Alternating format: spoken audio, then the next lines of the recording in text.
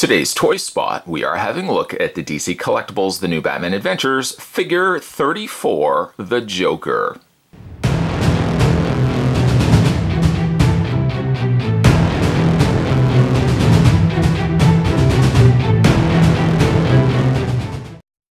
Easily one of Spot's least desired new looks, or updated looks, at the new Batman Adventure characters. Joker I disliked. I sure did like the different outfit here, more in greens, the purples and stuff like that, but I did not like the head sculpt.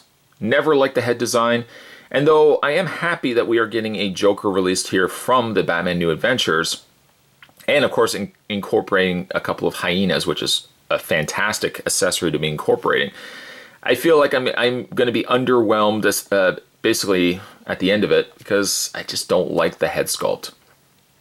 It does have 16 pieces, warning choking hazard, small parts not for children under 3 years of age. Back of the package, nothing other than dccomics.com and www.comicshoplocator.com. There is no other read-up or anything like that.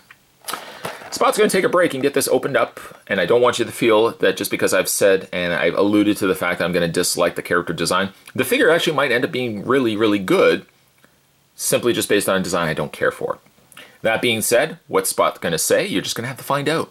As I take a break, I'm going to get this opened up, and when we come back, we're going to get a better look at the DC Collectibles, the new Batman Adventures, figure number 34, the Joker. There's more heading away, guys. Don't go anywhere. Stay tuned. Before we feast our eyes on the Clown Prince of Crime, let's have a look at some of the accessories that come included with him. First things first, he comes included with an instruction guide.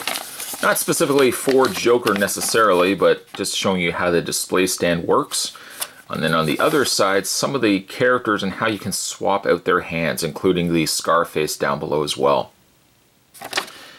Additionally, you get yourself a pamphlet, of course, product pamphlet, showing you some of the figures, the upcoming releases from the folks over at DC Collectibles. I want to say Diamond Select Toys.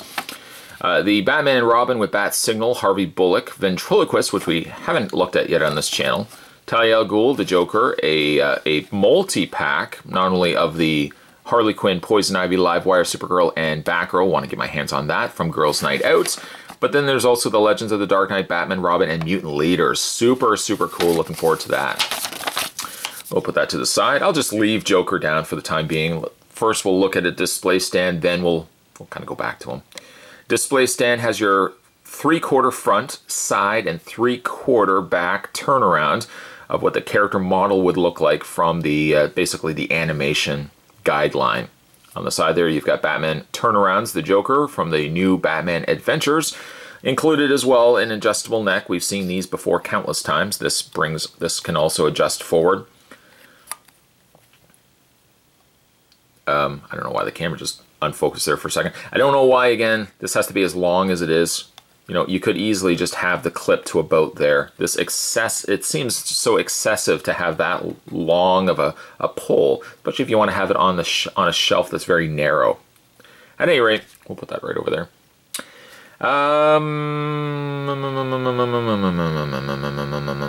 I guess we won't look at Joker just yet. I want to look at these hyenas. For me also, really, the stars of this, you would think the star of this release was Joker, but I'll talk about that in a second. The hyenas, though, are fantastic. They don't stand sometimes the greatest. You have to get the legs just right for them to stand, certainly on a fabric backdrop like this. It looks like the bodies are identical to one another, along with the tails.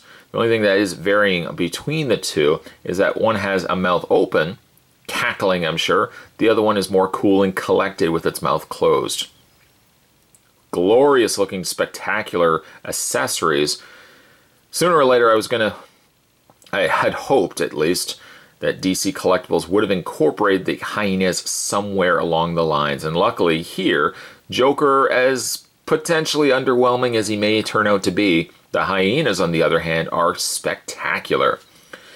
Just put one down for a second. Hopefully get him to stand.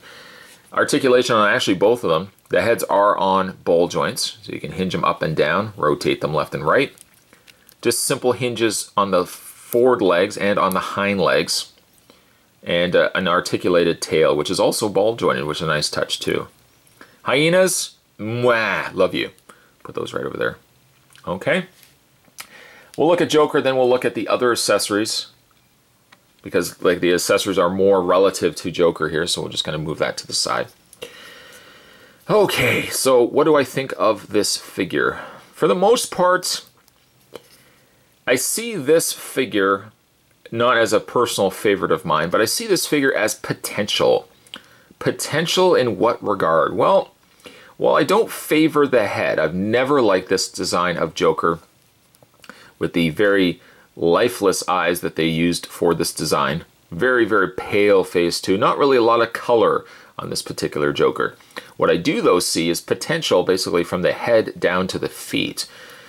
This body could easily, I don't even think much would be involved for a paint swap, but could easily be used for a Justice League Joker.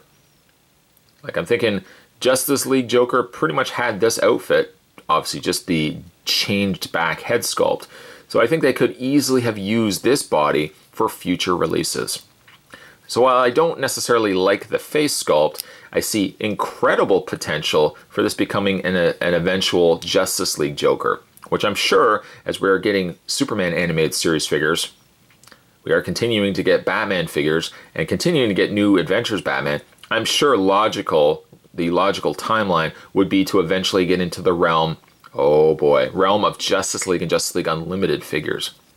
And I think some of the potential figures there, mind-blowing. Anyways, let's have a look at his face. Let's work our way down. Face-wise, I will give them this. The face looks great compared, or I guess matched with the model from the show. I just hate the model from the show.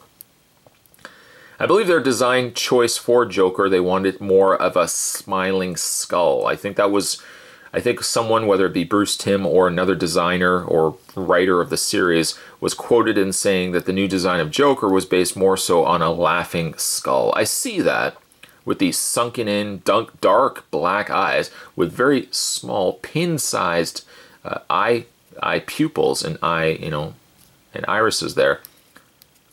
But I don't like the design. I've never liked the design. It's one of the weakest things that I hated about the Batman and Superman World's Finest team-up was that they used this Joker in it. The curl in his hair is a nice touch. The paint also in the green carrying around to the sides of his hair is a nice touch. But I just don't like the design. That's just my own personal opinion. The costume, though, on the other hand, is quite good. The purples gel very nicely, although I feel like the purples don't always match. It seems like the lower purple in the legs isn't quite the same purple that's in the thigh portion, and then the areas right where the legs hinge is a completely different purple on top of that. The top jacket portion is all sculpted. It's not rubber, it's not an additional appliance that's added, so you can't actually manipulate in any way. The tails, on the other hand, are a little softer to work with, but there's not really much you can do with them. The yellow, the almost lime green, neon green color is quite nice. Really, as a whole, love the costume. But as I love it more with potential for what they could possibly do with this moving forward. He does come with a couple of his own accessories as well, aside and beyond the hyenas. He comes with a series of different interchangeable hands. Defaulted are the hands closed shut, closed fisted. But if you can just pull out one of the hands here, and you gotta be careful, unfortunately. He has very long pegs, yes, but the pegs are thin, so be careful when you're pulling those out. Find a hand that's best suited for what we're gonna be using next. Put the hand in, there we go. And one of the other accessories that Joker comes with is a simple pistol. Not really much to write home about for this one. He comes with a simple pistol. It's not that I would expect Laughing Fish or some outlandish, super crazy Joker accessory, but I feel like they just phoned it in by giving him just a pistol. They could have given him something else.